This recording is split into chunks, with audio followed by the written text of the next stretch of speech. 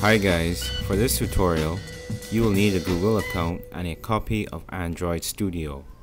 With your account, log into console.developers.google.com. To create a project, click on the drop-down arrow, give your project a name, and then click Create. I name my project Map Tutorial. In the bottom left corner, you should see a toast message indicating that your project is being created. Click on the Google Maps API and click Enable.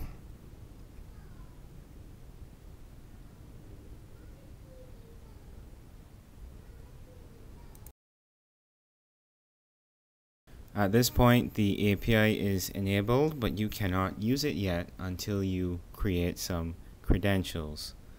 So click on Create Credentials.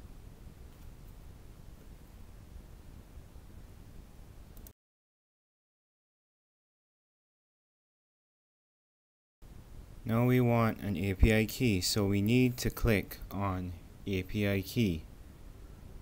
Since this API key is going to be working with an Android app, click on Android apps.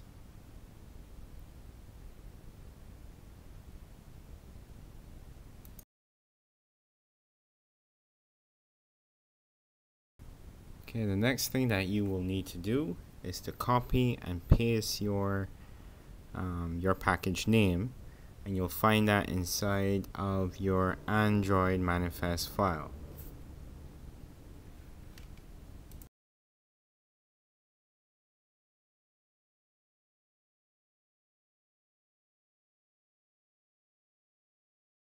To get your SHA-1 fingerprint, just copy and paste the command that I have in the description and paste that in your terminal, and hit enter, and that should give you your SHA-1 fingerprint. And then you copy the fingerprint from the terminal and paste the code into the box.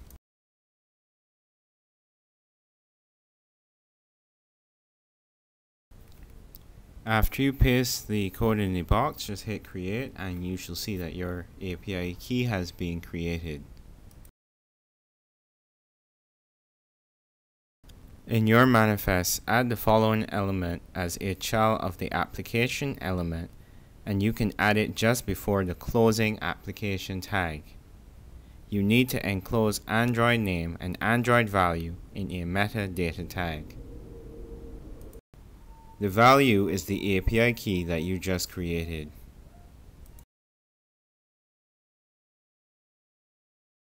Next, we need to add some dependencies to the app.gradle file.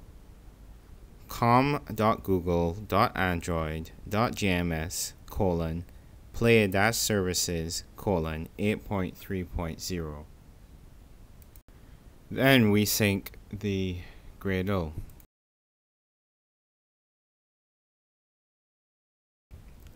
Let's go into the manifest and add as a child of the manifest uses feature GLES version along with the version number, and set Android required as true.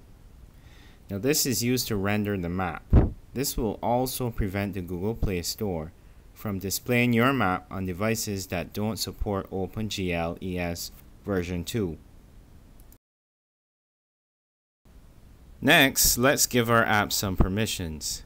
Add these permissions as children of the manifest. We will need access course location, access find location, and write external storage.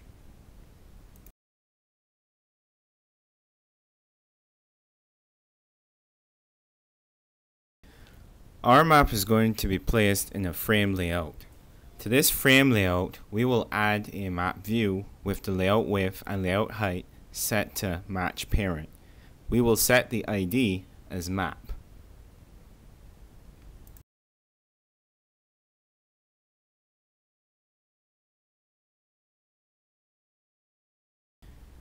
Since we placed our map in first fragment, we will place the code for our map in first fragment.java.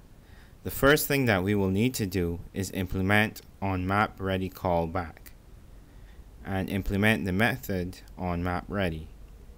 Next, we need to add some member variables: mGoogleMap, mmapView, and mView. In the onCreate method, set mView equal to inflator.inflate, r.layout.first_fragment container false, and return mView.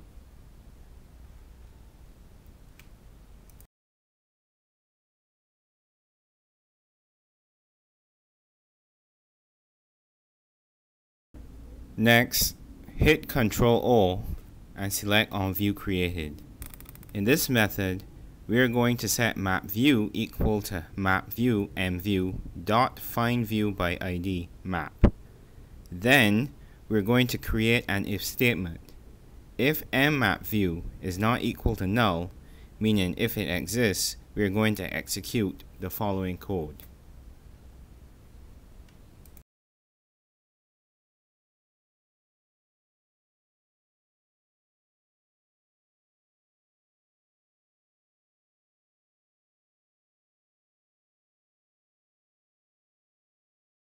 In the onMapReady method, we are going to create our map using the following code. First, we need to initialize the map. Then we need to set the map type. Now, if you want to change the map type, just read the Google Map API documentation. We're going to set our map type to normal.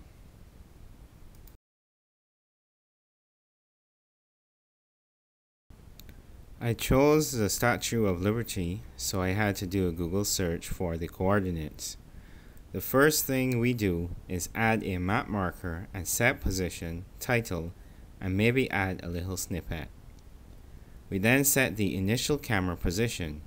I chose to set up the camera on the Statue of Liberty so that we would use one set of coordinates. I changed the zoom, the bearing, and tilt, and that is basically it. Okay, if you enjoyed this video, hit like, and if you would like to see more videos like this, don't forget to hit that subscribe button. Thanks a lot for watching.